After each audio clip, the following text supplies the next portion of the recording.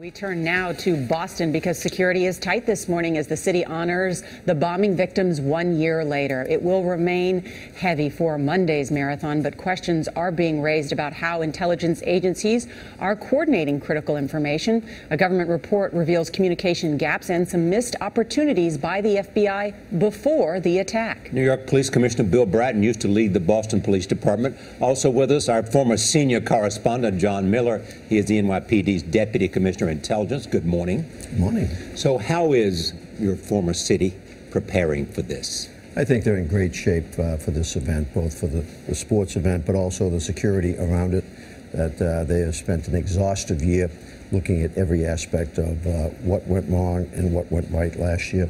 So they're as prepared as any city could be for this event. Yeah, let's talk about what went wrong. The Inspector General's report, John, took the FBI to task. It said that they didn't do a thorough assessment of Tamerlan Tsarnaev, the suspect, didn't interview his wife, didn't go to the mosque, at various watch lists, didn't have consistent information about his birth date and different spellings of his name.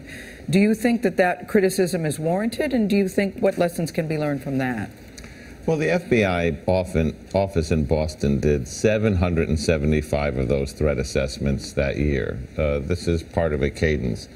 And the rules they operate under, which are largely self-imposed, stricter than the Attorney General guidelines, say if they don't find evidence of a crime or evidence supporting that threat within 90 days, they have to close that case.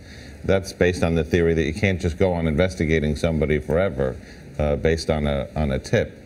So the review that the FBI did of that investigation said they ran every database, they ran every cross-check, they checked with all of the sources that they had, and then they went further and did interviews with the parents at the home and so on. So did they interview everybody that they would like to in 2020 hindsight? No. But the wife, does it surprise you that they didn't interview the wife? I think you can go back through any case and find fault. I think looking at that today, it's certainly somebody you would have wanted to talk to, but at the time I think they went as far as they could with what they had. Commissioner Bratton, one of the lessons, as you know, from 9/11 was the failure to connect the dots. I thought what was interesting in this Inspector General report is that some of what the FBI found, they did not share with local law enforcement in Boston. Given what now, as you are head of the NYPD, how close is that connection with the FBI and you asking, share with me everything you know? Extraordinarily close and getting closer all the time. That we have well over 100 of our personnel assigned to the Joint Terrorism Task Force where everything is shared. SCIF, which is the room that we have at police headquarters, that's about the highest level of security you can get for any intelligence room. Commissioner Miller has just recently expanded its activity. We are like this with our colleagues at the federal government. But wasn't this a lesson of 9/11? There was not enough coordination between government agencies? Oh, I think that is one of the aspects of coming out of the bombing last year, that some of the sharing that should have been done was not done. And out of every negative, you try to get a positive, and I think one of the positives coming out of Boston was that we understand clearly the need to share, and share again. What do we make of what the Russians didn't do?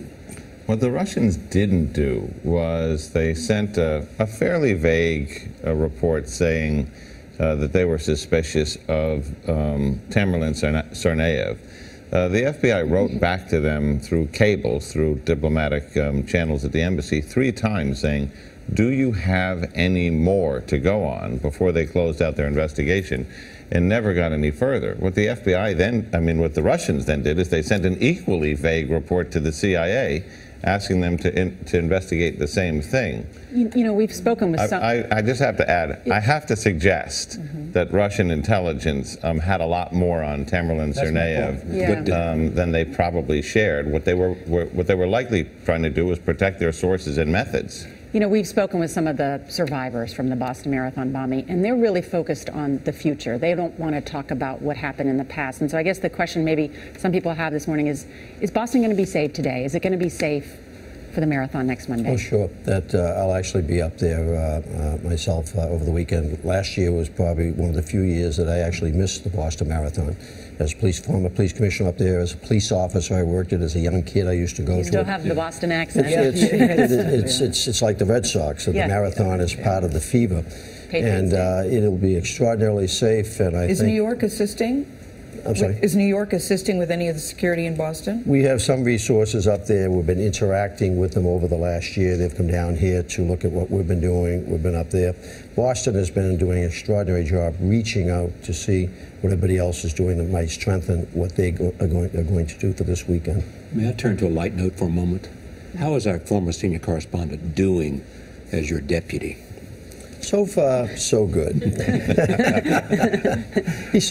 be too effusive. It's okay.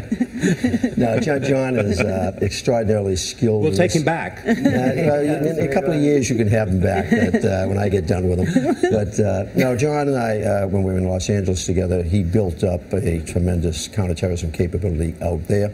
The foundation for allowing him to step into this role so seamlessly. And no, it's the city is well served. I'm well served, and you're less well served. But he's I don't know. I seem to be back all the time. All right. Well, Commissioner Bratton and John Miller, good to have both of you here. Thank you very much. Thank you.